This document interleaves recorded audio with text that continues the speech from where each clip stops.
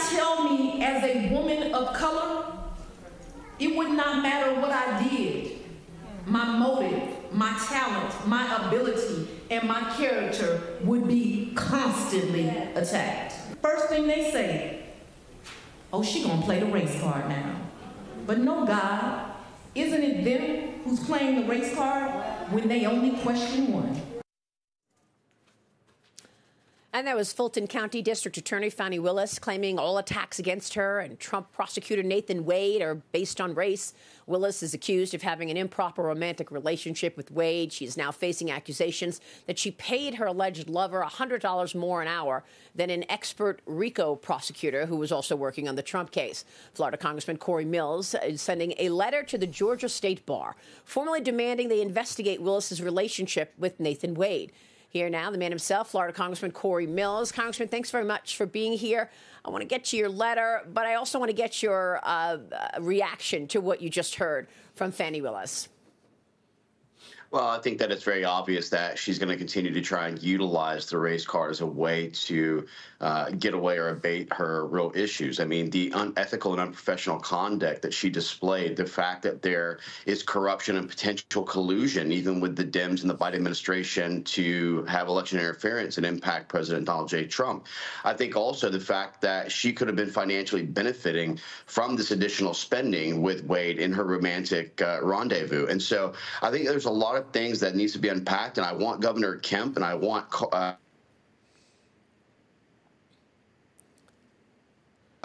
Yeah, we're going to talk more about that. Cory Mills on the House Foreign Affairs Committee. I know that you sent a letter to the governor of Georgia, Brian Kemp, trying to get him to interfere. Todd Pyro, at this point, we're waiting to see if Mills has heard back from the governor. Your reaction?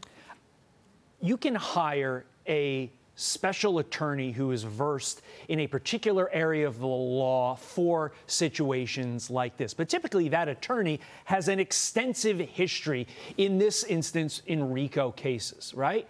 The attorney that was hired, i.e. the paramour, alleged paramour, if you will, of one Fani Willis, has no experience in that, has no experience in trying cases. And so you have to ask the question, why? And then once you get the assumed answer, why, you have to get to the heart of the corruption. And if I'm Trump's attorney, I am playing this card because out of all the cases, they're all politically motivated. But if I'm ranking them by the ones that Trump legally has the most concern about, it's this one. So if he can knock it out now, I think it would be to his benefit. And Cheryl, to make the connection to her benefiting from that higher pay for Nathan Wade. Apparently, there are reports they've gone to the Bahamas and Florida and all of these trips where, you know, they're connecting the dots that he was being paid more and they're using the money for that. And I know that Cory Mills mentioned all of this in the letter. Have you heard back, Congressman, from the governor of Georgia? No, we've not heard back from Governor Kemp, AG Carr, or anyone. We're hoping to follow up with them in the coming days. But again, Governor Kemp has to have a willingness to ensure that his Department of Injustice is actually able to step up and do their jobs and do it in a legal proceeding way that doesn't have the unethical and unprofessional behaviors that was discussed in my letter. Yeah. Underlying Department of Injustice. I like that. Let me switch gears and ask you about all of the hostilities that we're seeing across the world. The Biden administration is putting the Iranian-backed Houthi rebels back on the terrorist list after the U.S. military, carrying out another attack against the Houthis on Tuesday, struck anti-ship ballistic missiles in Yemen. Tell me what you believe would be the proper response to all of these attacks on U.S. servicemen and women across the Middle East. We're now at, I believe, 138 attacks against U.S. forces. Well, that's exactly right. And as you know, Maria, the only reason that the Houthi rebels was actually delisted to begin with is because it was a policy that was made under the Trump administration, very much like he removed Remain in Mexico and other things that were working ineffective. You know, the bottom line is that look at how quickly this is starting to escalate. Just last month, the U.S. Navy had engaged in the very first kinetic direct attacks between the Houthi rebels and 3 vessels within the shipping lanes. Now we are looking at having to make direct attacks on infrastructure failure to eliminate multi-ballistic missiles that have a mid-range capability. But the problem is that we're continuing to treat the symptoms without recognizing the disease there being the continuation of helping to fund and export oil out of Iran by not upholding sanctions of Iran, but also not addressing China's relationships to Iran. That's also exacerbating the situations in the Middle East. And so we have to look at this from a linked geopolitical analysis and not singularly as if this is a one-off attack. Meanwhile, the 911 call from Lloyd Austin's home has been revealed, and I want to play it and get your reaction to what has taken place. Of course, we know that the Secretary of Defense is now out of the hospital. Here's the 911 call.